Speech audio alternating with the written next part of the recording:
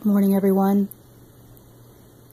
I believe the Lord wants me to do this video on a dream that I had. He gave me this dream on June 13th. I'm going to share the dream with you, and I'm going to read the scripture that He gave me that goes along with this dream. And I encourage you to take this to the Lord. I'm not going to comment myself. I believe it's self-explanatory. So here I go. In the dream, I walked into a bedroom where there were two big beds, and women were sitting on them. It reminded me of a child's pajama party. They were giggling and chattering. They did not pay any attention to me when I came into the room, and I felt like an outsider. I was very serious and sober-minded, and I asked them if I could have a piece of cake. It was my understanding that it was a piece of wedding cake I was asking for. There was only one woman in the group who even looked at me, and she looked at me as if I were in the way or bothering her.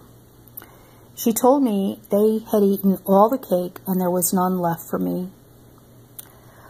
I felt very sad because they didn't even care that there was no cake for me. Then a woman walked up behind me and she whispered into my ear. And she said, "You can have a piece of my father's cake." So I followed her into a large kitchen where we walked over to a large commercial refrigerator with the big double doors. And she opened the door, and the refrigerator was full of food. It was just packed. But I saw on a shelf some cake, and it was chocolate, and there were 3 different cakes. And I was trying to decide which cake I wanted, and the top cake had nuts in it. And so I decided I was going to choose that one because I love nuts, and especially in brownies or chocolate cake. And that was the end of the dream. So I asked the Lord to give me scripture verses to confirm what I felt this dream meant. And He gave me Numbers 32. Now I'm going to read out of this translation. It's the one that I had near me when I got this dream. And I know people argue about which Bible to read and which version to read, and I can tell you that God has used all different kinds of translations to speak to me. I probably have 10 different translations that I go to, and sometimes the Lord will give me scriptures out of a certain translation that if I had read it in another translation, I would not have understood what He was saying to me. So this is the one I'm going to read out of. It's very clear, I believe, what the meaning is. Now the Reubenites and Gadites had a very large number of livestock.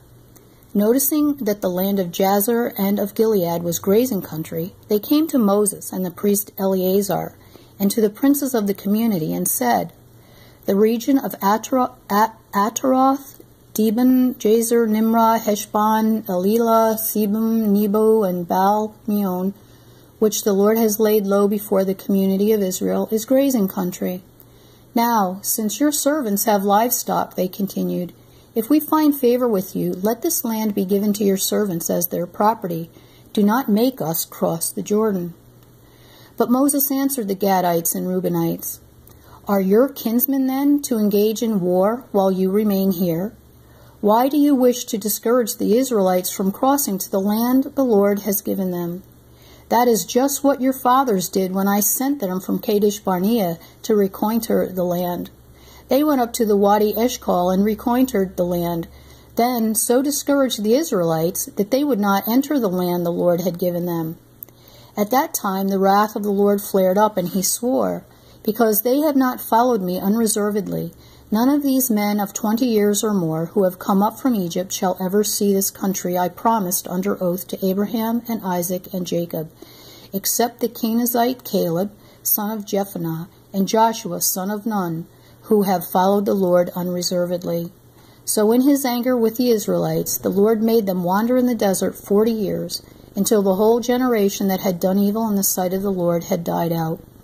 And now here you are, a brood of sinners, rising up in your father's place to add still more to the Lord's blazing wrath against the Israelites. If you turn away from following him, he will make them stay longer in the desert, and so you will bring about the ruin of this whole nation. But they were insistent with him. We wish only to build sheepfolds here for our flocks and towns for our families, but we ourselves will march as troops in the van of the Israelites until we have led them to their destination. Meanwhile, our families can remain here in the fortified towns, safe from attack by the natives. We will not return to our homes until every one of the Israelites has taken possession of his inheritance, and will not claim any heritage with them once we cross the Jordan, so long as we receive a heritage for ourselves in this eastern side of the Jordan. Moses said to them in reply, If you keep your word to march as troops in the Lord's vanguard, and to cross the Jordan in full force before the Lord until he has driven his enemies out of his way, and the land is subdued before him, then you may return here, quit of every obligation to the Lord and to Israel, and this region shall be your possession before the Lord. But if you do not do this, you will sin against the Lord, and you can be sure that you will not escape the consequences of your sin. So that is the scripture the Lord had given me. Again, I encourage you to take this to the Lord and seek the meaning on this dream and the scripture. I know it goes together. So God bless you guys, and I will talk to you later. Bye.